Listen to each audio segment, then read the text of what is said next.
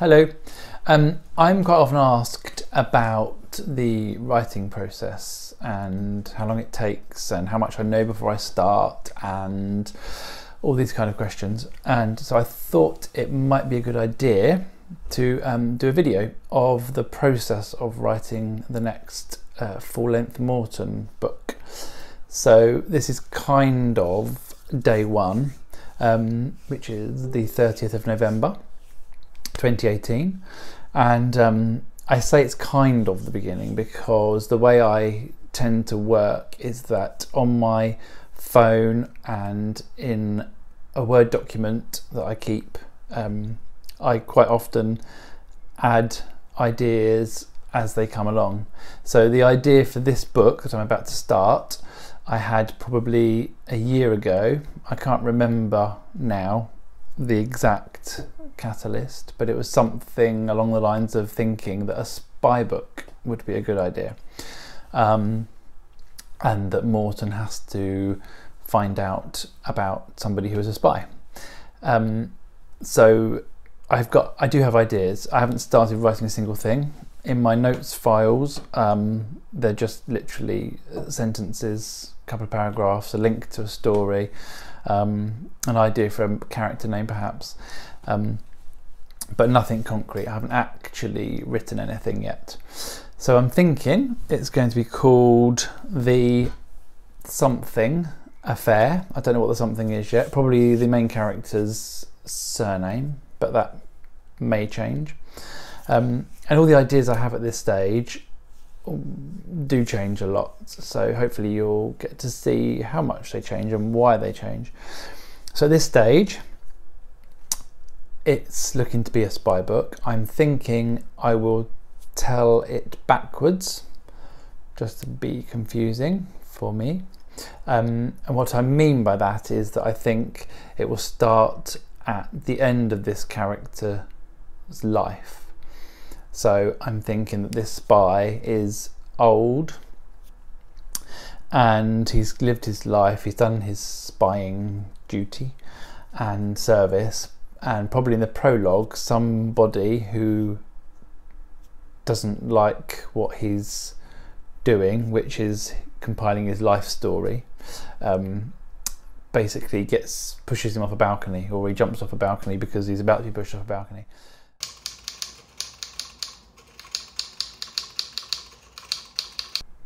So I'm thinking as a subplot to this book that possibly Juliet might be pregnant, or she might have just had a baby. It's probably going to be, the modern part is probably going to be set in September, October 2019, so I would need to think about how that's all going to happen. And I'm also thinking that Morton notices on Ancestry he has a match that's quite close that he can't place on either side of his family tree, and he discovers, possibly this is, that his grandfather had a thing with a prostitute, possibly, which is kind of inferred in The Wicked Trade. So the last full-length book, Morton's dad, Jack, implied that Margaret's dad wasn't around very often and he would disappear off. And I was kind of setting that up at that point to be something, some mystery that I would then pick up on in this next book.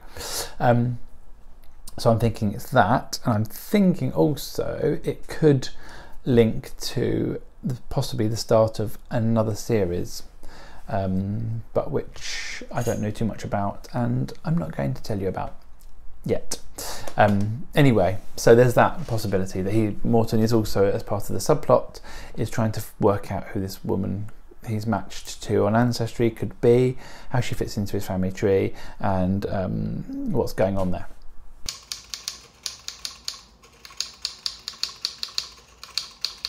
I've looked at a couple of spy records that the National Archives holds. They don't seem to have many MI6 records, which is the foreign spy agency, but they do have quite a lot of MI5, which is the national security for Britain. So I'm going to go up to the National Archives next week and actually look at some of these documents and see.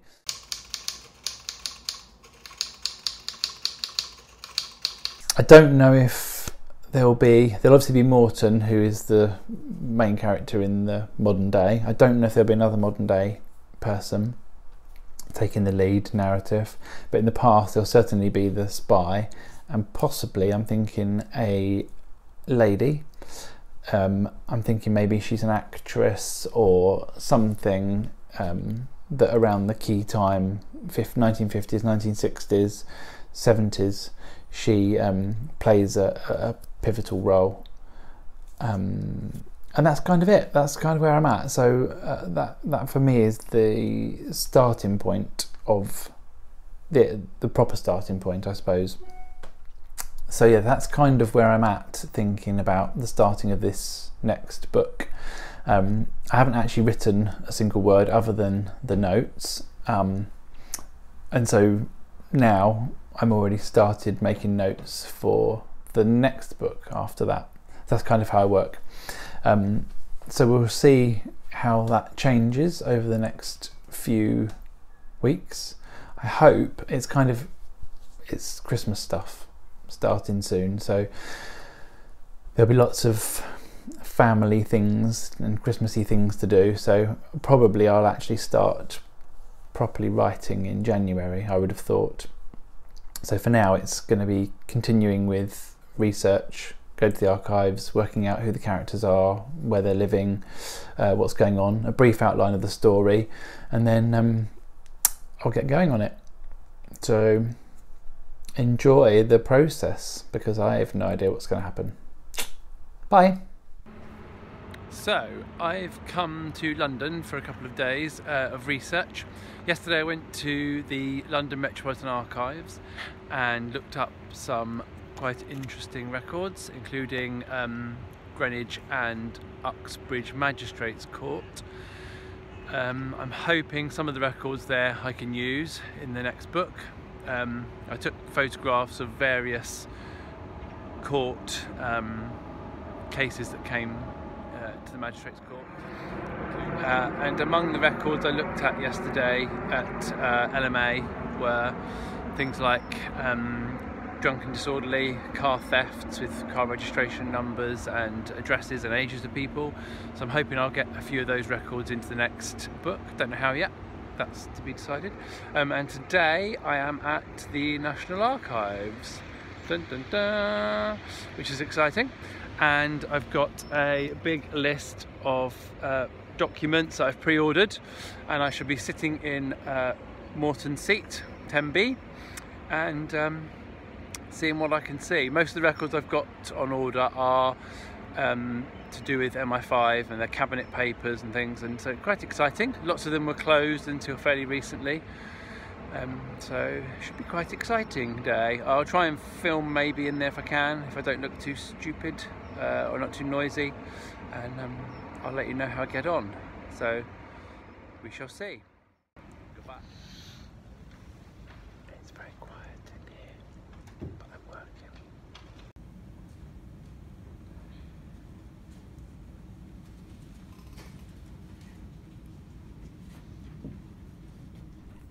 Hi. So it's the 17th of January. I haven't done too much since I last updated, which was at the beginning of December, and I went to the Metropolitan Archives in London and the National Archives and did some research there. I took hundreds of photographs of various documents, and what I tend to do is not do too much in-depth work when I'm there, just to use my time to photograph things that I think are relevant, and I look at them later. So on my list today, now that the asylum promotion is kind of done and Christmas is out the way, on my list of jobs to do first of all is to go through all the documents that I photographed at the LMA and the National Archives and start to try to pull out some ideas for storylines, plot lines, characters, etc. And I've also got a huge stack of books beside me to read and to look through to get some ideas, hopefully. So probably what I would next do is update the video once I've done all that, and I should, I think, hopefully, have some idea then of where the storyline is going, because at the moment it's still a bit vague, and so I need to get on with that. So hopefully the next time I speak to myself like this, I will have some ideas about where the storyline is going. So that's it for the moment. Yesterday I finished finally going through the 664 photographs that I took at the London Metropolitan Archives and the National Archives last month, and I've got a lot from that about the storyline and various other things. For example, I've also got some names so that I might use in the book. Montague Smallbones, which I quite like. Catchpole has a surname. Morris Oldfield, somebody Nightingale, Gabriel Briggs, Harold Austin, Violet Ramsey, Hubert John Spencer, Maud Skeggs, I like that one too. Ellen Teresa French. They're all real people's names that I've come across and I thought they sound good. But as I think I said before, I would like to probably call this book the Something Affair, and the something in the middle would be one of the main characters' names. I'm not sure the Smallbones Affair, the Catchpole Affair, maybe. I need to think on that. Not sure if they work. I've also pulled out of the records I looked at, the Magistrates Court records, and I looked at 1974, 1968 and 1954 as well, to kind of get an idea of what kind of cases were going before the magistrates. And to give you an idea, at Heathrow Airport, this person was knowingly concerned in the attempted exportation of goods, namely 28,000 Dutch guilders and 3,600 French francs, with intent to evade. Within the Middlesex Commission, did dishonestly receive a quantity of assorted tools, or knowingly believe it to be stolen by somebody. Obtained a Jaguar motor car, registration MYK 372E, belonging to Avis Rent-A-Car. Steal a car radio, drunk in a public place, stole a Barclaycard number 929711364422. Drive a motor car at speed exceeding 30 miles an hour. I quite like this one. At Heathrow Airport, London, acted as a pilot in command of an aircraft bearing the registration letter GAWJA in controlled airspace in accordance with the instrument flight rules. Basically didn't report it. So just flying around Heathrow, as you do. I quite like the ones that give me some detail of the period in question as well. So someone who broke into a building as a trespasser and then did steal therein a Philips 23-inch colour television, a Philips stereo record player, 2 Philips stereo speakers, a Dunhill gold lighter, a Parker felt pen, 2 Yale keys, £27 of cash, and so the list goes on. Persistent cruelty to a wife, which also names the parties involved and any children they have. Drunken disorder in a public place, letting people come into the United Kingdom that shouldn't, drive a motor vehicle with too much alcohol in the blood. Anyway, there's a whole selection of things there that I'm going to have to sift through and think. I would like to use Magistrates Court records in this one, because it's obviously got the spying element. So what else did I find? One of the interesting things at the National Archives was this document, which I shall try and find. It's somewhere around here, which basically said that C, who is the person in charge of MI6, in 1958, he had an unofficial reserve account with £1,563,000 in it, and which he could use at his discretion. And unofficial means basically that it wasn't given to MI6 from the government. It was from well-wishers of the service, including an anonymous American donor. So I think there's quite a big scope there for potential storylines. Also, there's a big list of secret operations going on around the world at the time, in the 50s and 60s, that if I look them up, Google them, anything, there's nothing to be found on them. So that's good for me, because I can make up what those things are about and link it to real documents and real stories, but with this fiction element.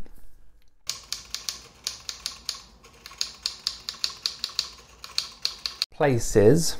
I'm kind of wanting in this book for Morton to not have to visit the Keep, which is the East Sussex record office, because he has done lots of times. And same goes for Maidstone, the Kent repository. So I was looking for somewhere not too far away, because I'm lazy and don't want to travel too far. So I was thinking West Sussex for this one, so that the local office, record office, where Morton would have to go would be West Sussex Record Office. And I was looking for somewhere to set the story where there's a lake, because I'm thinking that in the 1940s section there'll be a lake that's frozen and the boy drowns while his friend goes off to do something. So I'm looking for somewhere with a lake in West Sussex, but that's not too huge, and that is a small village area with a church, and somewhere therefore with a churchyard. And I think I found it in Ardingly, which is in the centre of West Sussex, and I think I found an ideal place to have that. There's a particular lake I've identified called Westwood Lake. I may not end up using this. I need to visit it. That's the next thing that I'll have to do, is to actually visit this lake and visit Ardingly and see if it's an appropriate place to set the book. Right, so I finished reading my enormous stack of research books, and I've done even more on the internet, and I've moved forwards with quite a lot of it. So I've probably got my title. I had several suggestions, so maybe the Solomon Affair, the Pullinger Affair, the Warrington Affair, the English Affair, which was my favourite for a while, the English Affair. And then when I was doing my family tree the other day, a lady in my tree, Minnie Dengate, her and her husband, Christian Green, they had a child called Sterling. Sterling was his first name, and I thought that's quite a good surname for a character in the book, somebody Sterling, so it would be the Sterling Affair. I quite like the fact that a bit of ambiguity there as to what that might refer to, the Sterling part. So that's my current favourite title. It isn't necessarily going to be what stays, but that's what I'm working on.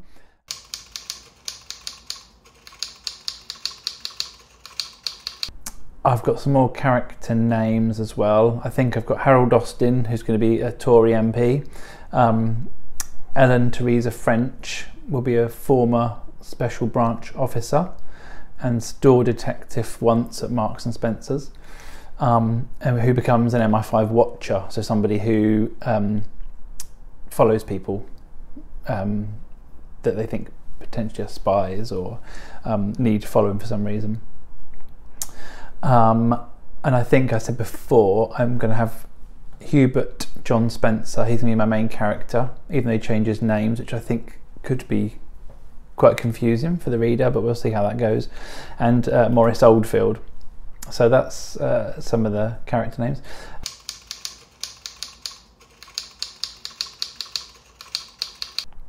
I'm fairly sure now it will be kind of 3 parts, and it will be the first part, which is actually going to be at the end. That'll be set in the 40s. Then there'll be a part in the late 50s, and a part which will be at the beginning in the 70s. I'm hoping I can navigate that, because it could be confusing. for the reader, but I hope I can navigate that, because I can't see how I could do this book in a normal chronological order, which I usually do. All my books, they go in chronological order. There's the odd chapter that might be a flashback, but usually they're in order, but this can't be.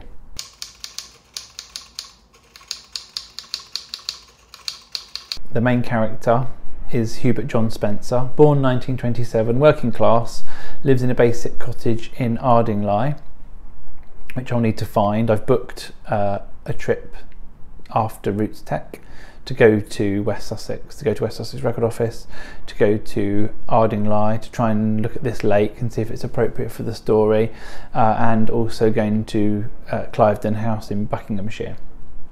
So that's all booked up, so I'll probably will do a video from there to show the locations and everything. So Hubert John Spencer, I think, is the main character. He's got a posh friend, Maurice Oldfield, and they meet up at this lake. That's kind of how they get to meet and interact, because they're not from the same worlds, similar age. They fish at the lake and they talk. I think that Maurice probably has communist views at that point and talks to Hubert about them. Hubert is into amateur radio and is very good at the technical side of building radio sets, etc. And he takes Maurice back to his house and they do amateur radio together. And one of Hubert's contacts, if you like, through amateur radio is somebody who lives in Egypt. And they talk about it, which is an important part of the plot later.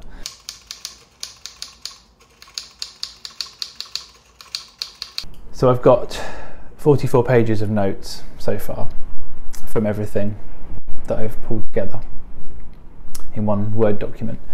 So this lake, Westwood Lake, it gets frozen and they're playing on it. Maurice falls in just as Hugh's leaving. Hubert can't rescue him because he can't swim, and Maurice drowns and dies, if that wasn't clear. And then probably will be the very end of the book, is that Hubert goes home in 1944, back to his house, his little working class cottage, to find that a doodlebug has hit the house and his parents are killed, which is actually the moment when he decides he kind of he could change his life, become someone different, because a lot of his past is gone. So he joins the army very end of the war, so you don't see any service particularly, but he gets sent to Egypt, which my grandmother's brother did. So I did interview him before he died about his war experiences, so I might draw on some of that. So he's in Egypt and he goes to see this friend who he's met, I keep wanting to say online, but clearly it isn't online, met through the airwaves, his Egyptian friend, and goes to go and see him because he's in the area, and he gets told that this man has died, this man died, and then it will miraculously somehow skip to the second part, which is where the main action of the story takes place, late 50s, early 60s. And Hubert has taken on the identity of his Egyptian friend, who, I didn't say this before, but the Egyptian friend is actually British, so his father is in Egypt on some empire business or other. So he's British. I didn't say that, make that clear. So he's British, living in Egypt. So Hubert takes on this British man's identity. It probably isn't very clear. It is in my mind, sort of. And he starts to work as a journalist, but with this identity of the Egyptian. Living in London, he's going to all these kind of parties that brings him into contact with some of the people at the centre of the Profumo affair. So MPs, models, the high-flying people in society at the time, and also somebody in MI5, and he gets pulled into that kind of spying world, and he gets chosen because he starts to do this into this area of life, because of his past in Egypt, which clearly he hasn't had, but his identity has. This is really confusing, isn't it?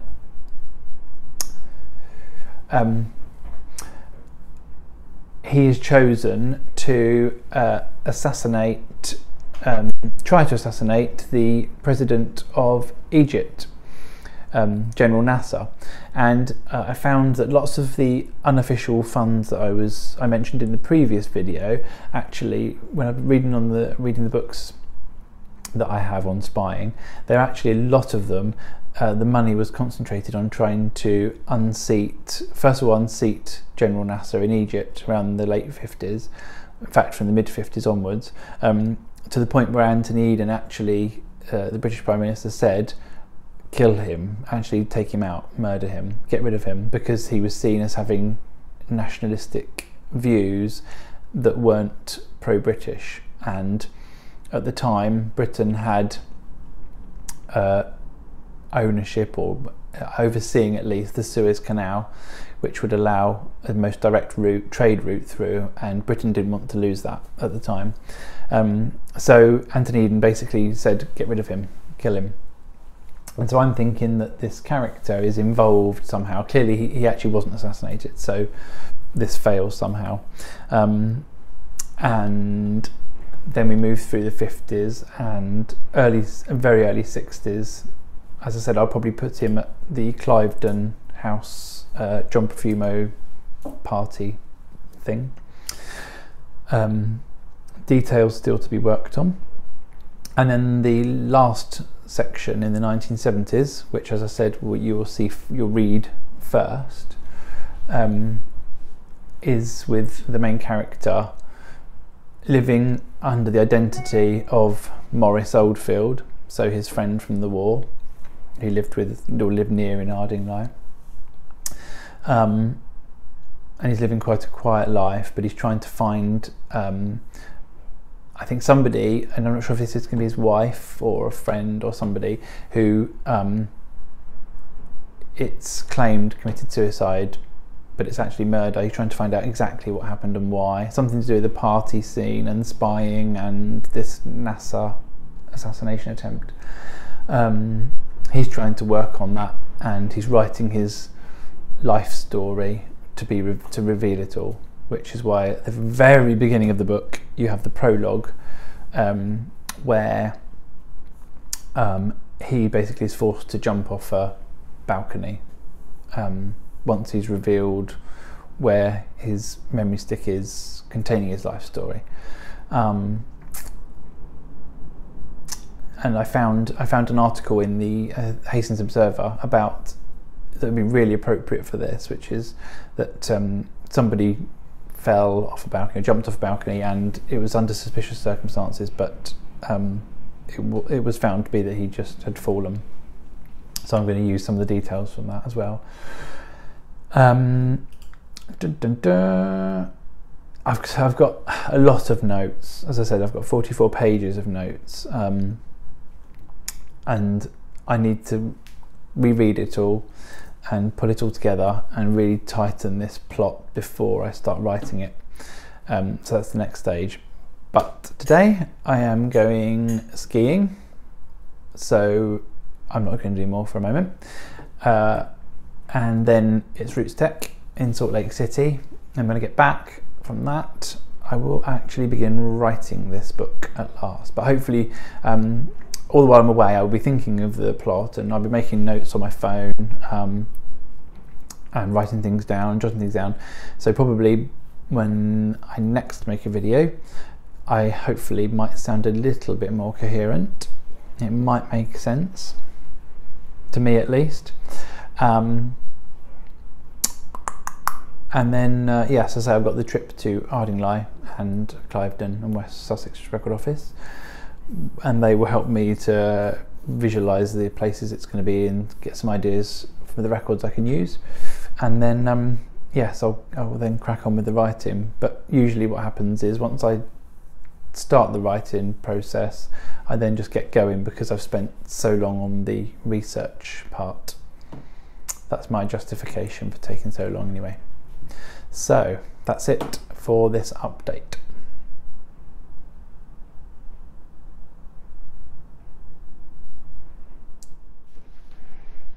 So I think it's about a month since I last did a video update. In that time I've been skiing, and I got back yesterday from Roots Tech, had an amazing time in Salt Lake City with lots of fellow genealogists, sold lots of books, which was good, but basically that last month has been taken up with other things and all the things around writing and research. I haven't done an awful lot, but I did print out my notes, which was 44 pages worth, and I took them with me skiing and to Roots Tech, and as you can see I've been scribbling all over them to kind of get the information, all my notes, all my research into my head firmly, and to kind of allow the story to develop. And I had one last plot point that I needed to resolve, which I've done this morning. How I've done that I don't know, because like I said, I flew in last night and the jet lag has yet to kick in, but it's allowed me to figure this last plot point out, which is really good. So I now have what I consider the bare bones of the story, and enough for me to feel comfortable about starting to write it, which is really good.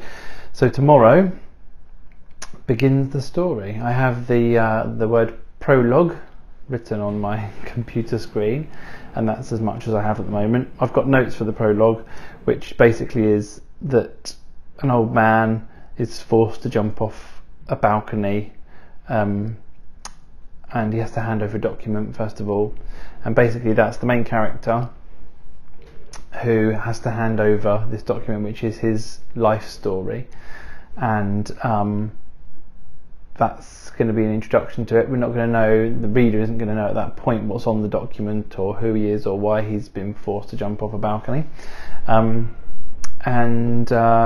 yeah, so it's all coming on quite nicely.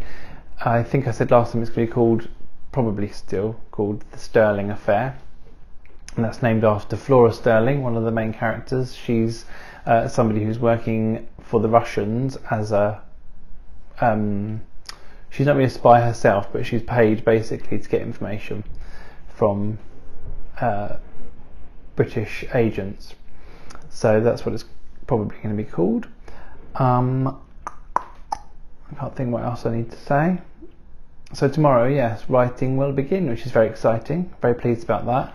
I'm sure there'll be other changes to be made, and I think it's next week I'm going to go to West Sussex Record Office and Ardingly and Cliveden House to do some research there to develop it, but I feel comfortable that I can start to write it at least.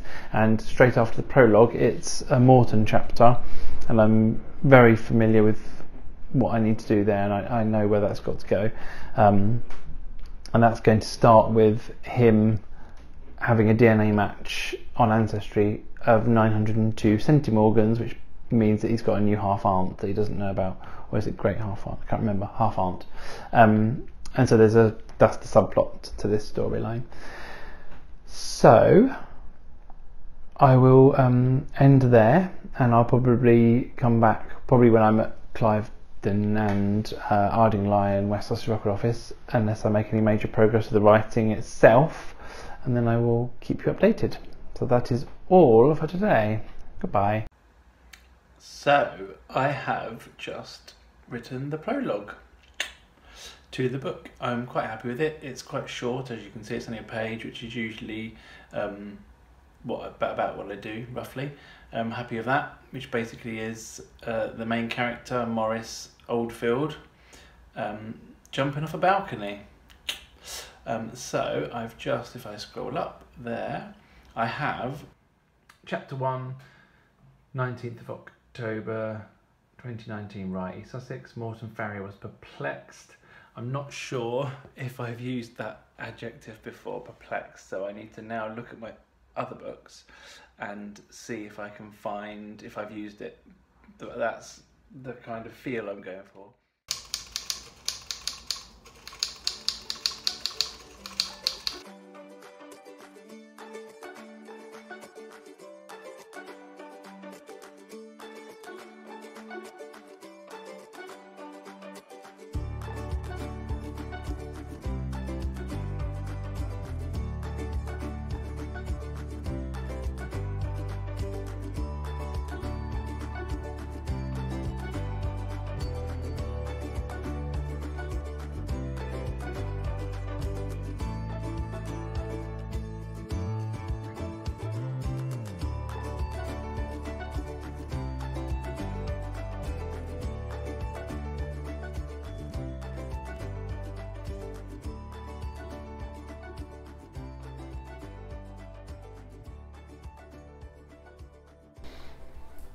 So it's the 25th of April, and I thought it probably was time to update this video as to where I'm at.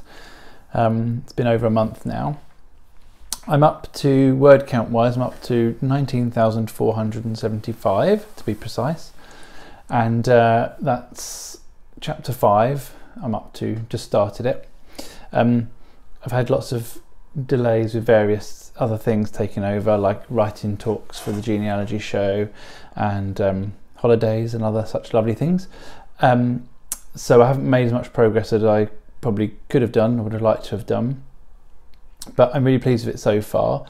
I had, as I think I've said, I tend to write it in the order that you will read it from the beginning to the end. I don't really like stopping and leaving a gap and then going back to it, but I've had to on one, I did have to on one section, which was that the main character, Maurice Oldfield, basically he flew into Heathrow Airport from France and landed a small Cessna 150 aeroplane there at night, and I didn't have a faintest idea how to write that, because I've never flown a plane and I've never landed at Heathrow in a plane that I've been flying, and I just had no clue. So basically I contacted a few people and asked for their help, and I got some really good advice from one person who'd worked in air traffic control in the 1970s, which is when the story takes place, and he, at Heathrow that was, and he gave me some really good advice and said yes, it would have been possible to land without being detected, and basically told me all the procedures and who would be on duty and what they'd be doing. And the other really good advice I got was from a Cessna 150 pilot, and he basically told me what you would need to do to land the plane, which buttons would be pressed and the speed you'd be going, and etc. So pulling those two together yesterday, I was able to write the opening to chapter 3, and I'm really pleased with it. And I've sent the pilot that snippet, that extract, just over a page, so that he can review it and make sure the technical aspects are correct. And so then that's now waiting with him, and I'm continuing with the story. So it's all going very well. I'm really pleased. It's all coming together, and yeah, no major problems so far. This chapter is, Morton is just at West Sussex Record Office, which is where I was about a month ago doing the research. So he's basically going through exactly the things and steps that I went through whilst over there. Well, it's been 3 months since my last video update, so I'm a bit behind on that, sorry. So I thought I'd bring you up to speed as to where I'm at. I've just today crossed over the 60,000 word mark, which is very good. And I tend to find that after 50, it gets faster and faster towards the end. So I'm very pleased with how it's going. My fears about how I would work this 3-part book working in reverse hasn't proven to be a problem so far. and I hope the reader doesn't find it too confusing. But it's all going very well. I'm very pleased, very happy with it all. I've had to make a few changes to character names. I realised I had Maurice Duggan and Alexander Duffy, and I thought the names were a bit too similar, so I've changed them slightly. I've also today I have spoken to my cover designer, Patrick Dengate, has done most of the book covers, and I've sent him some ideas which I will show you in a moment that I would like to use, and I think should be a very nice cover. So that's good. So it's all moving on in the right direction. With another probably 40,000 words I think to go roughly. It will come in at around 100,000, possibly a bit more. So yeah, it's all going very well. So I'll just show you the photos that I've chosen for the cover, which might change, but as it stands, they're the ones I would like to use. So we shall see. I'll show you the progress of the cover and everything else as we get on. So that's the update for now. So this is my writing board that I created a few years ago at istockphoto.com, and it's basically where I get lots of the images. So you'll see some familiar ones here that I've used on my book covers. So this is one of the ones that was the back of Missing Man. This is the front of the Missing Man with this bird superimposed onto it. Some of these cliff tops are used in Spyglass. There's the Orange Lilies book cover there. That's the Lost Ancestor book cover, and that's Hide in the Past book cover that I've used. That's the Asylum here on the left. Various other ones that haven't been used, and some of them are just ideas. So this is these are the photos which are the ideas for the current Sterling Affair book cover. And what I'm thinking at the moment is perhaps either this one or this one, which is I think my favourite one, to be the main cover image. So I quite like it. I think it's quite evocative. I think it can very easily be shown to be the 1950s or 1970s when the book is set. It's clearly London, and I would like Patrick Dengate, if he can do so, to put some of these gentlemen onto that picture, possibly with snow, possibly without the snow. I don't mind either. I think it looks quite good. So that's currently my ideas as to where we're going with the cover. So I will keep you updated as to how that progresses. Hello. So I thought I'd give you an update. It's not been very long since I last did an update, and actually the word count hasn't climbed dramatically. It's about 72,000 words. But I thought I'd update you where I'm at, because I've hit this point where I tend to, with all my books, around the 70 to 80,000 word mark, which is where I need to think about the ending and how that's going to happen. Even though I've probably got about another 20 to 30,000 more words, I need to think about the ending and how that's going to be revealed, the twists and turns at the end particularly. Is it going to be Morton that reveals it to the reader, or one of the characters in the past? So is it going to be Alexander or Flora or Ellen who reveal that? And so I need to kind of stop and just think and just plot. So at the moment what I'm doing is I'm writing down quite a detailed narrative of what happened in the Suez Crisis, day by day, what went on, and then I'm going to take out of that the key parts that I would like to write about, and then start to think about what's going to happen in the story. And then when I come back to Morton, what he's going to find out. I'm feeling like at the moment Morton is rushing ahead slightly, faster than I would like, really. I've got a lot more to say in the past, so that it's not really a problem. I just need to sit down and think how many more chapters I've got left of the book, and how many more of those are going to be Morton, how many are going to be in the past narrative, and how the ending's going to be revealed. So that's what I will be doing later today. Well, since I finished this, really. I've also had my cover designer, Pat Dengate has sent me the cover. There's 3 different versions because of the type of picture I want. It's quite hard to read the wording, the title information on 2 of them, and I really like the 3rd one, which I will show you in a moment.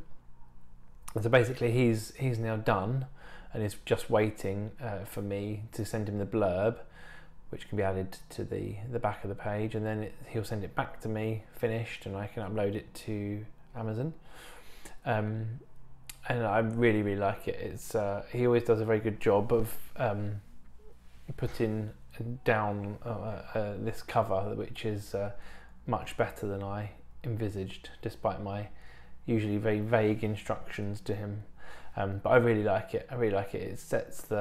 It says everything about the book and sets the tone of the book, and I like it. So hopefully you all will too. So you can see in this top version here, it's quite, with the white background, it's quite hard to read some of the title information.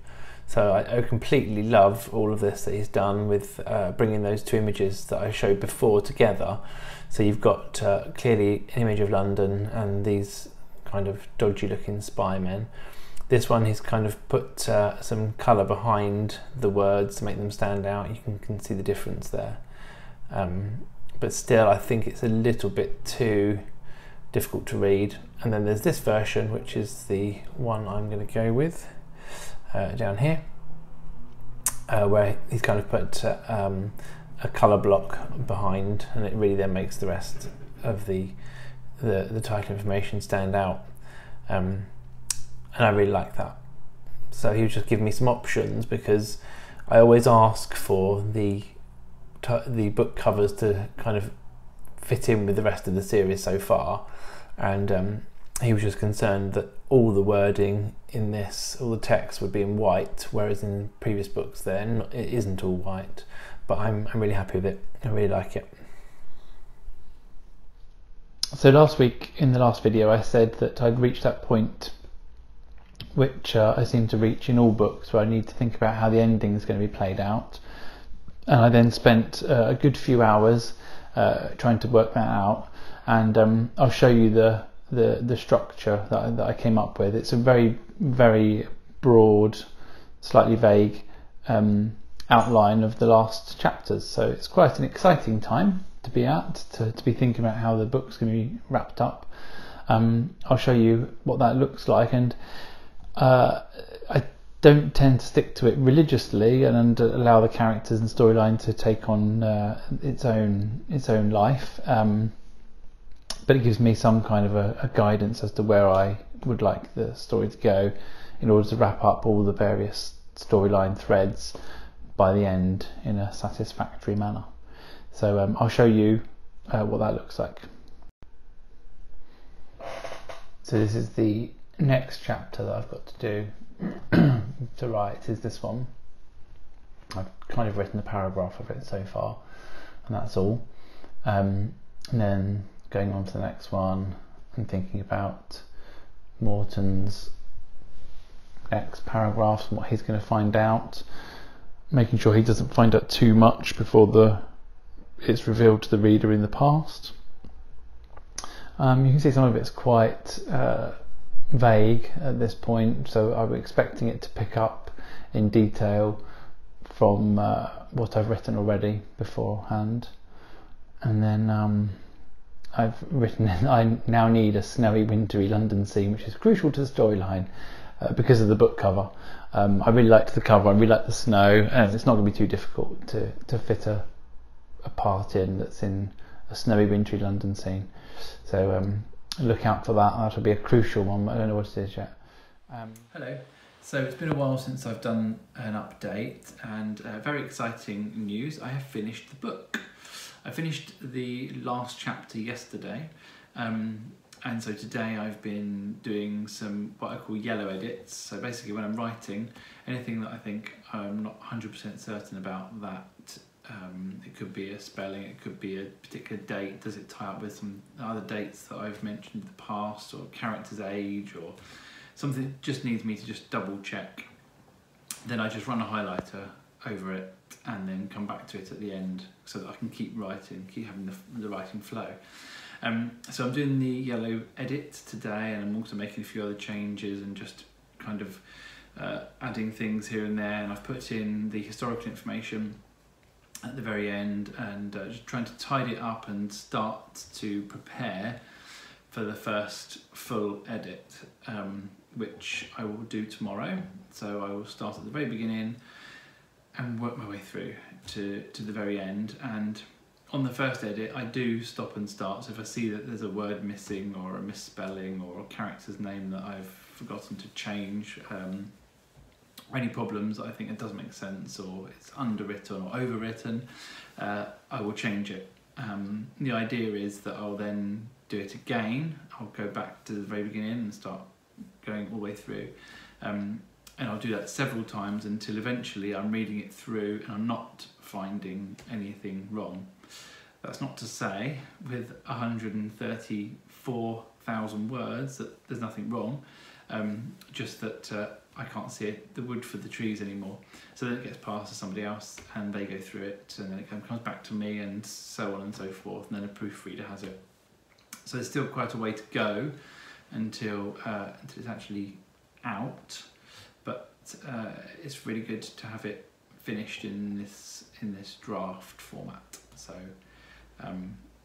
yeah, very exciting, and probably after a couple of edits I will then be able to tell Pat Dengate, the cover designer, the exact length so that he can make the cover fit around the paperback, and then I can start doing things like putting it up onto Amazon, getting the image up and write the blurb and all that kind of thing. So still a way to go, but the end is nigh. Hi. So really quick update. Yesterday I finished the second structural edit of the Sterling Affair, which is very exciting. So basically what that is I go through the story from beginning to end, making changes that are to do with the structure of it. So making sure things make sense, having finished the book, particularly with this one, which is quite complicated in that it's told back to front. Making sure things that I wrote at the beginning still make sense based on what I've written at the end, and checking that characterization holds through and people are doing things that make sense to them based on the whole piece.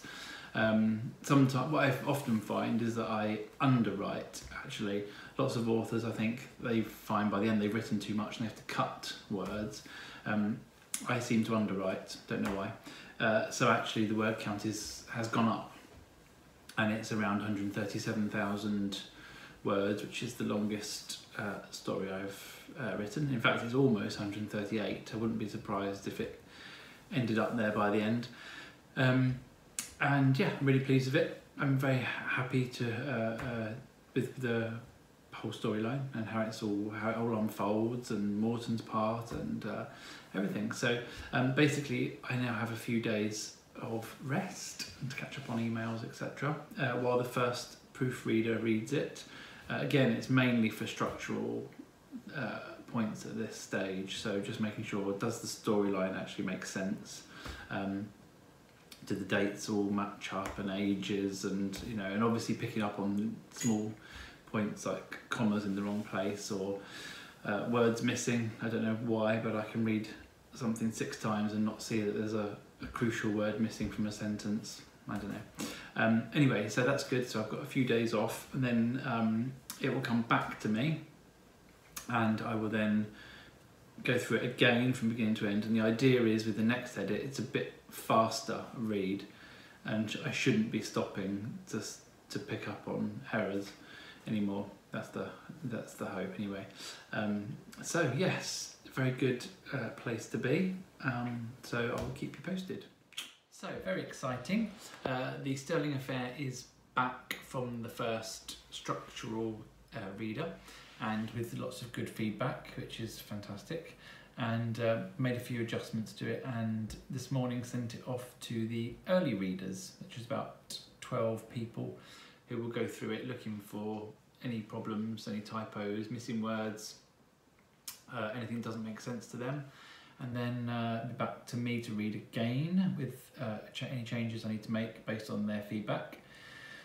So it's all very exciting, and I've just sent the blurb to the cover designer, so I should get the paperback layout within a day or two, hopefully. So it's all good, it's all moving ahead, it's very exciting. So it's the 11th of January. I've had all my early readers' feedback back and have made the changes and suggestions, and corrected the typos that they found. It's been through several proofreaders and editors, and at last I'm now doing the final paperback check, which is basically submitting everything, and KDP, an Amazon company that I publish through, they kind of format everything for me, but I just need to check it all. So I'm just checking that everything's centered, I can read everything, there's no overlap on the edge that might bleed out when it's printed, and then I literally check each page and make sure I'm happy that there's no formatting errors mainly here. I don't actually reread the text at this point, I'm just simply checking that, for example, that page 1 starts there and it's a right hand page, and then I'm literally going through and just checking that it looks okay formatting wise rather than content wise at this point.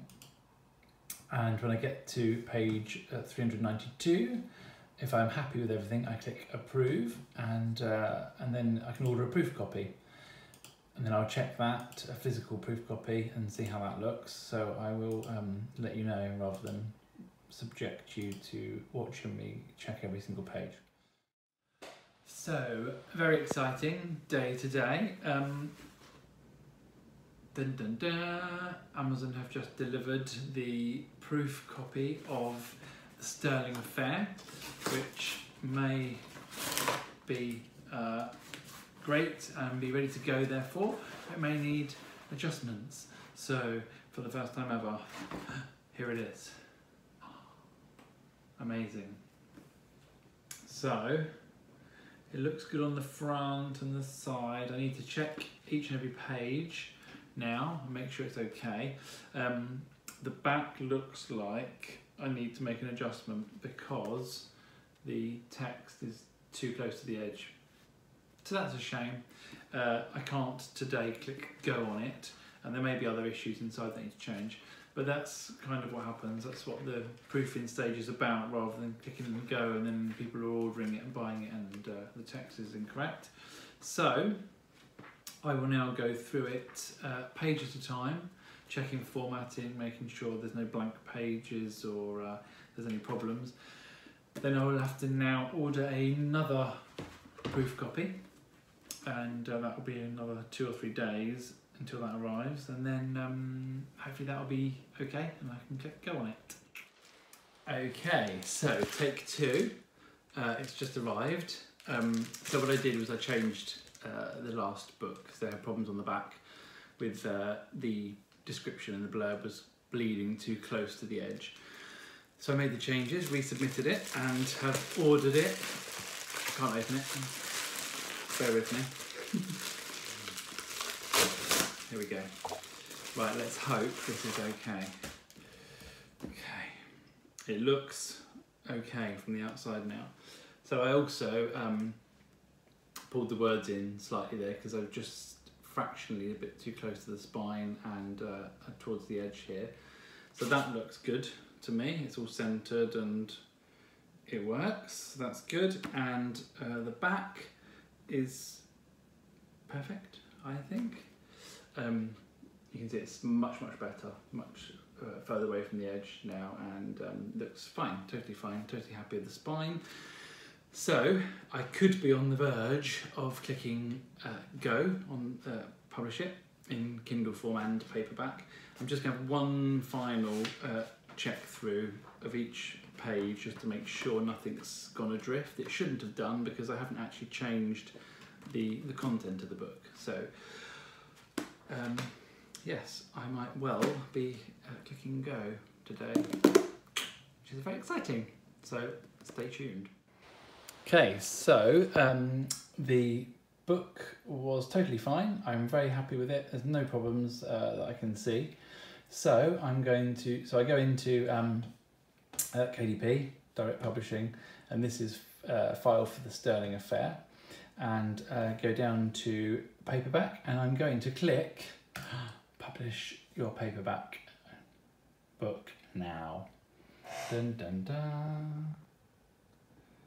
Save successful. So there we go. The Sterling Affair has been submitted, and it will be up to 72 hours, and it will be available to purchase as a paperback. So then I go back to the main page, and so you can see that paperback actions, it's now ghosted out. That's just going through, it's in review. So just got to wait now for that.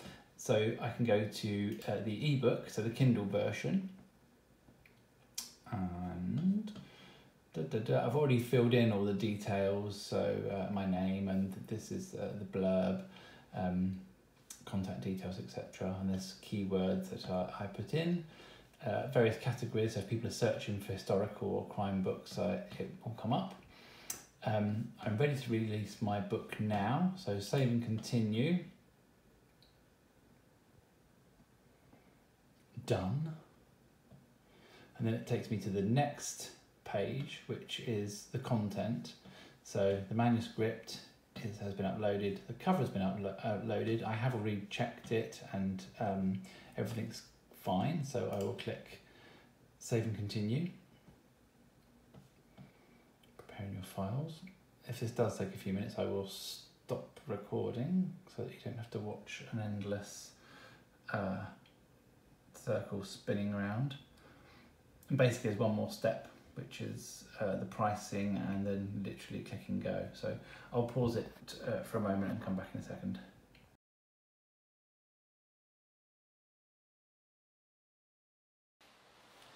So the Sterling Affair is now out in paperback and Kindle, and it's selling very well. It's already been, within one day, was in #1 in the Australian Historical Mystery Kindle chart, and creeping up into the top 3 in Canada, and doing very well generally around the other marketplaces. Early feedback and reviews have been very good, and everyone seems to think, or lots of people think, it's possibly the best one yet, which is lovely to hear. So this will probably be the last video I do for this, showing how the Sterling Affair has come to be, from the initial ideas and research to the writing through to publication. So I hope you found it helpful, and yeah, thank you for reading and for supporting, and enjoy the books. Thank you very much.